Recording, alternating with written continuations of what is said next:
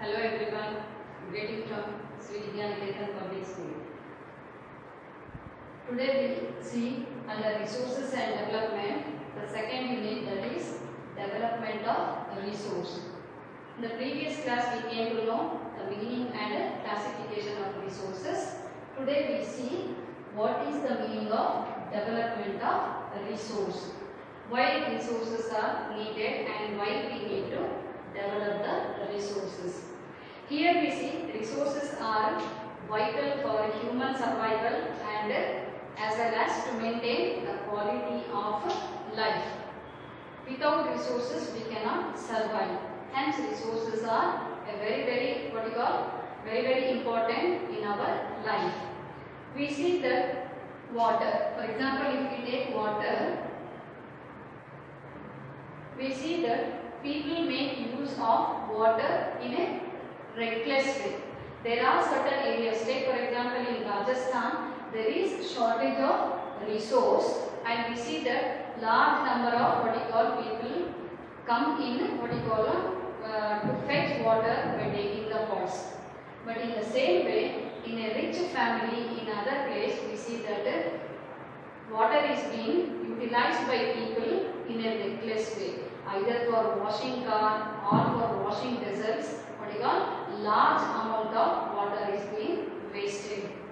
Some people feel that resources are gifts of nature. So let us make use in an indiscriminate way.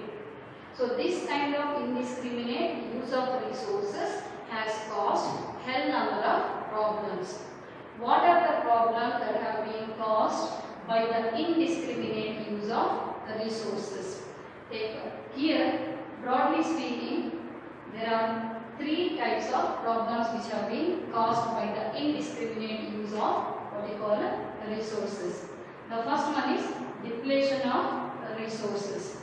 We are depleting resources so as to meet the needs of the population or people.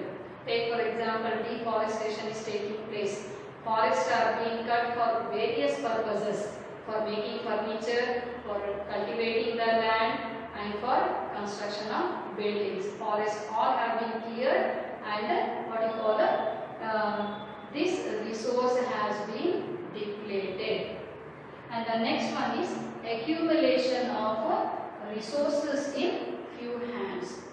Here we see there are a few people who are very rich and are making use of the resources to the full extent, and there are people who are very poor and who are finding it very difficult to use the resources. So this has created a class called as haves and have-nots, or rich and poor, what we call.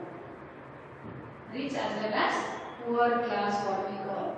And the third one is due to indiscriminate use of resources, what has happened, that is global ecological crisis have been caused.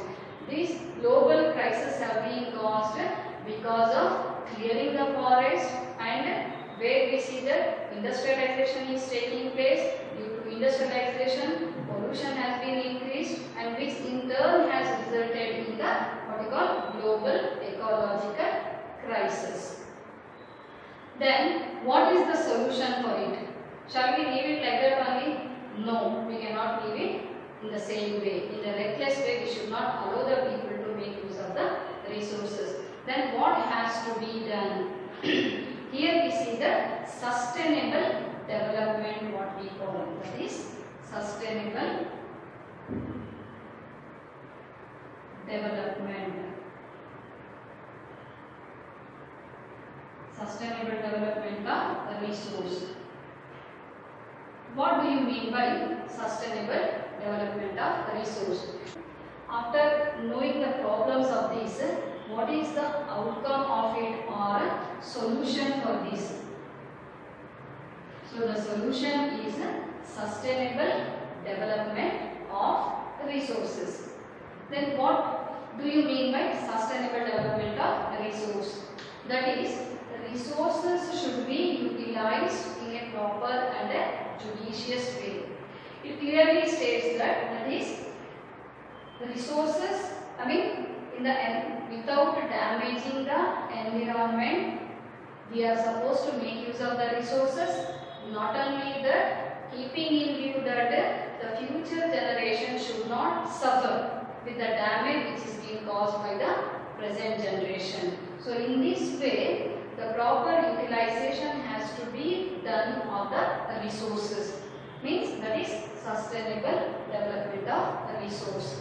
Then the outcome of this, that is after this sustainable development, we see that at the global level awareness has been created to what you call for sustainable development of resources. What were the steps taken at the global level? The very first step taken by the global level was that the Earth Summit was held. This is also being called as Rio Conference, or the first Earth Summit also it is called.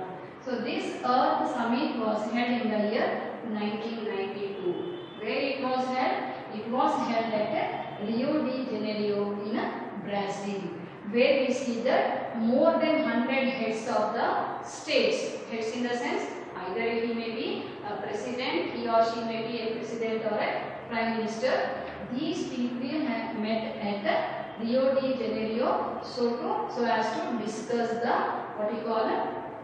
discuss about the problems which have been created by environmental degradation and other aspects.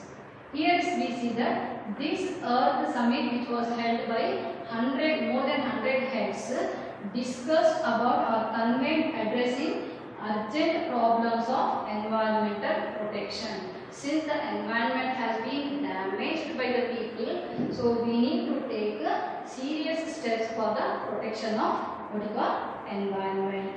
Along with that, they also had discussed certain other issues like socio-economic development at the global level. Apart from that, a declaration was also signed, that is on the global climatic change and biological diversity. So these were the main points which have been discussed by the leaders at global level at Brazil in at Rio de Janeiro in Brazil. So here these people not only discussed these burning issues, at the same time an outcome also has been drawn by these people. What is the outcome? That is Agenda 21. Agenda 21, what it means? It means that it is a declaration which is signed by the leaders. That is more than 100 leaders who have gathered there to discuss the problems of, the urgent problems which have been caused at global level. That is, a declaration has been signed.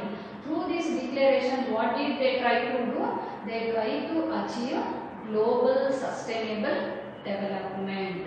Not only that, in this global sustainable development, it is a combat, that is combat to fight against environmental damage. Not only that, poverty related issues also have been discussed. Apart from that, certain diseases, related to diseases also discussion has been done. And apart from that, it is also being said that all the countries not only attended the global meet at Rio de Janeiro, they were also forced to draw a local agenda of their country, so that in what best way they can protect environment, at the same time eradicate poverty as well as diseases from the global level. So hope you might have understood the concept, that is today's concept, that is development of resource. So related to this, a worksheet will be provided to you. Dear children, please complete it and submit. Thank you.